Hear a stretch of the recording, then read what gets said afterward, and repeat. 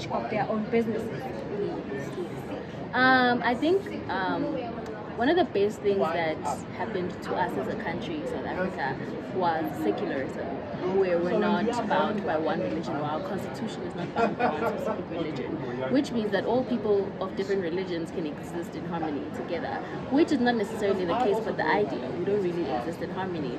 And I think when we use religion as a basis for someone's humanity, that's kind of like the root cause of religious wars, for example, like the one in Palestine and Israel and stuff.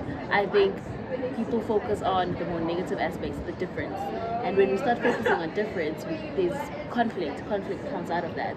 So if we focused more on like being one and being human and accepting each other and our religions and what they do for us and what they teach us, because they teach loving your neighbor, right? All religions have that. Love, respect, working towards being a better person. So if people focused more on those things, I think we wouldn't have wars, we wouldn't have religious discrimination, we wouldn't have